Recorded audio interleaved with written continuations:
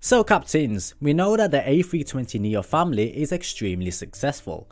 Launched all the way back in December 2010, the Neo family has seen incredible success with more than 6,000 orders placed by various airlines and even surpassing the 737 MAX family by around 2,000 orders. Now, a majority of these orders are placed for the A320 and the A321neo, whilst the A319 is struggling behind with only 56 orders.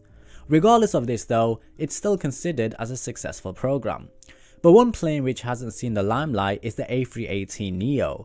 It's a plane which is rarely talked about, and although there is a market for the plane, it's a very sparsely populated one, and not enough for Airbus to justify making the neo version of the plane.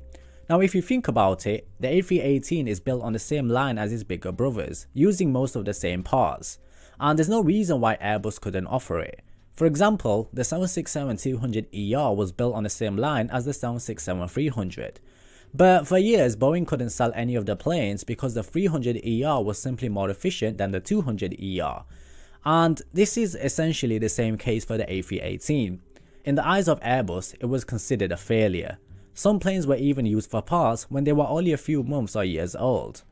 Now in terms of the design philosophy, anything smaller than the A319 from Airbus based on the A320 family design is just way too heavy. A fuselage size of the A318 used for heavy long-range versions never scales down too well.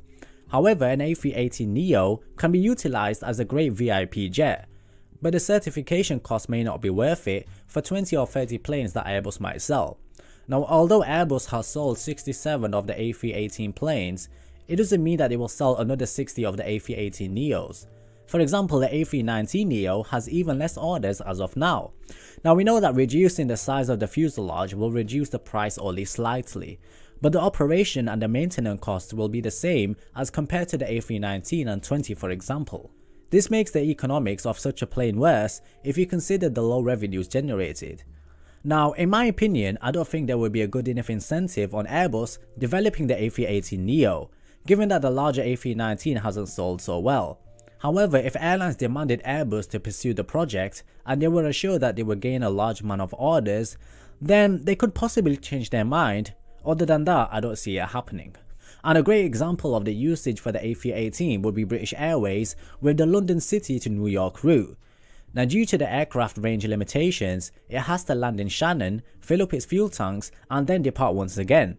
Given that only a few customers have ordered the A318, and there have been hints from airlines to replace their planes, a good replacement aircraft would be something like the A320-100.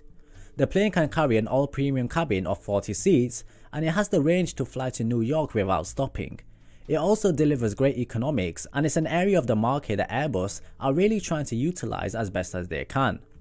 So putting it simply, shortening successful planes isn't enough to make an economical aircraft when there are planes that are specifically made for the missions which are required to be done by the airlines. So guys, that's my opinion on why Airbus have decided to ditch the A318neo and instead focus on the regional planes like the A220s. There's much more to gain from the market instead of investing in a plane that nobody really wants. Now I'm curious to read if you guys think the same. If you do, share what you think in the comments below. Like and subscribe guys, and I'll see you very soon.